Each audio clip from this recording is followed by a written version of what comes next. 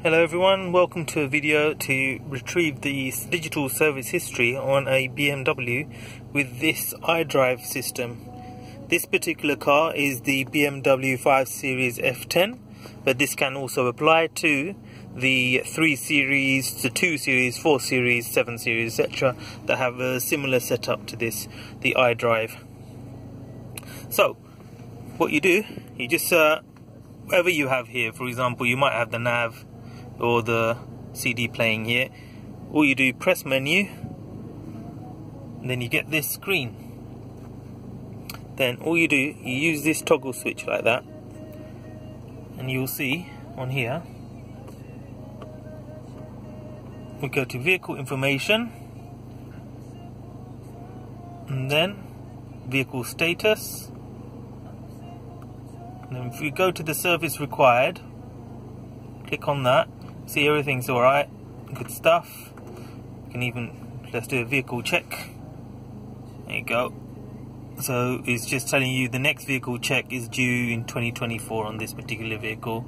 Everything else is alright, engine oil. And if you click into that, it tells you when it's next due according to the onboard computer. And that's the same for all of these.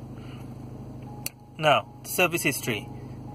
You just press the button here, like that, and then you get all the digital history the car would have had from BMW. If it's had it at a VAT dealership, for example, etc., it won't show up on this digital history. You would have to make sure that there's printed invoice available to verify that. Now, just to give you an idea, the reason why you got these orange markers means that whatever service it was that was done, it was a little bit delayed according to the schedule that was given on the onboard computer. That's why it says green, yellow OK, amber OK, sorry. And if it's green OK, it means it was done within the time frame.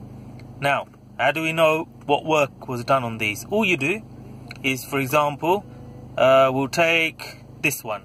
So, in 2017, if we want to find out, all you do, again, you press the toggle here. Press it down, then it tells you all the work that was done on the car. Sorry, excuse me. There you go. Alright, so it tells you that the microfarad, the engine oil, etc. vehicle check was done. And it shows you there, look, like for example, the vehicle check, it was done about, sorry, I'll just focus the camera. It was done 2,299 miles past the computer due date, and it's the same for the engine oil and the microfarad filter. It gives you a good idea of that. And then this one that was just done, so the brake fluid is about done according to the computer about 11 months later than it should have been done, but it's had passed the health check. But if you go out and look at BMW, and because of all those people with the fake stamps, etc., BMW now do it digital, so which is very helpful indeed. So if you go into the computer of the actual car, you can find out what work has been done on it and where it's been serviced outside of the dealership. Make sure the potential seller, the owner, gives you evidence through a printed invoice, a VAT invoice from a legitimate garage. Otherwise, you know, these cars, I wouldn't risk it if I were you. Make sure such valuations are, such records are available for you to view before you purchase a car like this. Because these things, if they go wrong, they're mega expensive to repair, as we all know. And a quick little thing on this car is, if you go on here, check control, click on here, it tells you, in this case, there's no faults, everything's okay with the car. Alright, so hopefully, I hope this video helped. One other thing before I forget, sorry, is when you go on to this service history record, each dealership number is on there. So BMW 05316 is actually my local dealership, Stephen James in Enfield.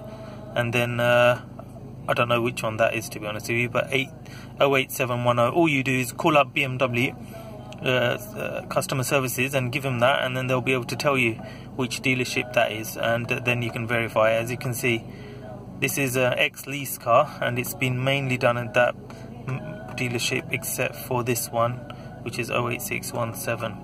Okay everyone, I hope this video helped, and please remember to like and subscribe to my channel. See you soon, take care, bye bye.